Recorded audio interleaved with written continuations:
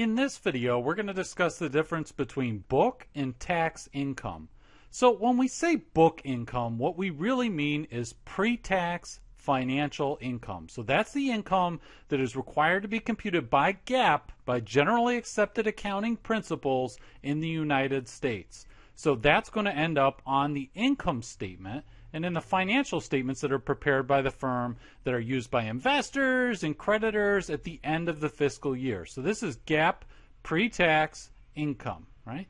Now, taxable income, tax income is that which is computed for purposes of your tax return for the corporation that's submitted to the IRS. So there's this Form 1120 that a corporation must file, and so to pay the corporate income taxes. And so the taxable income is what is reported to the IRS, whereas the pre-tax financial income is reported to investors and creditors in the financial statements. So there are going to be large differences in some cases. There are going to be differences between book and tax income. And the reason is that these different types of income are computed for different purposes. They have different objectives, and so they're going to be computed in a slightly different manner. So book income, so this is GAAP income for the financial statements, is going to be reported on accrual basis, right? Remember we talked about accrual accounting for events in the period in which they happen to occur rather than in the period in which they happen to be settled in cash. So that's accrual accounting. And so book income on accrual basis is going to be intended to track changes in the firm's wealth. Did the firm's wealth increase or decrease during the period? And investors and creditors are going to be the ones using this information, and they're going to be trying to predict the future. They're trying to make predictions about the timing and the certainty of the firm's cash flows. All right, so that's the objective of book income, is so that investors and creditors can use the financial statements to see what is going to happen with this firm in the future. Taxable income, on the other hand, it's used by the IRS to raise money for the United States government, right? So it's a completely different objective. It's not investors and creditors. And so, as a matter of fact, investors and creditors aren't even going to see the firm's tax return, right?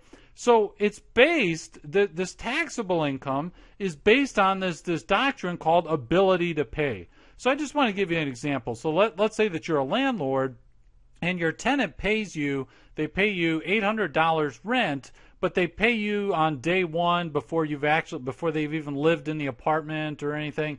So they prepay the rent $800. Now, for book purposes, we're using accrual accounting, and we say, hey, this hasn't been earned yet. We don't recognize that $800 as revenue, and thus it wouldn't end up in pre-tax financial income because it hasn't been earned. However, with taxable income, the U.S. government doesn't care whether it's been earned or not, right? This isn't information for investors and creditors. What they care about is the ability to pay. And when you receive that prepaid rent as the landlord, they say, aha, you just got $800. You are in a position to pay. If they wait till next year, next quarter, or whatever, and say, hey, we'll wait till it's been quote-unquote earned, well, then they might not be able to get their tax from you, right? So you've got the money, and now they're ready to tax you. So there's different objectives and different ways of accounting for it. Now, tax income, some things are reported on accrual basis for taxes, but usually what we call it is a modified cash basis is how tax income is described. Now, these differences between accrual accounting and this modified cash basis that's used for taxes. So if we're accounting for book income differently than tax income, it's like we're keeping two sets of books, and so we're going to have these differences. And the natural question is about these differences: do they reverse at some point?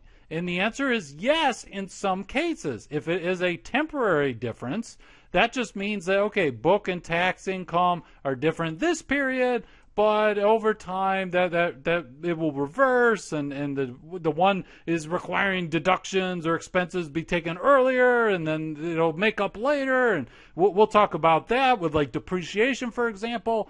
But in some cases, it's a permanent difference. For example, life insurance income. So if the firm has in life insurance proceeds that they receive from the CEO passing away, that is not going to be taxed. However, it is going to end up in pre-tax financial income and thus in book income. And so that's never going to be reversed. And so we're going to call it a permanent difference between tax and book income. And we're going to talk about temporary and permanent differences in the videos to come.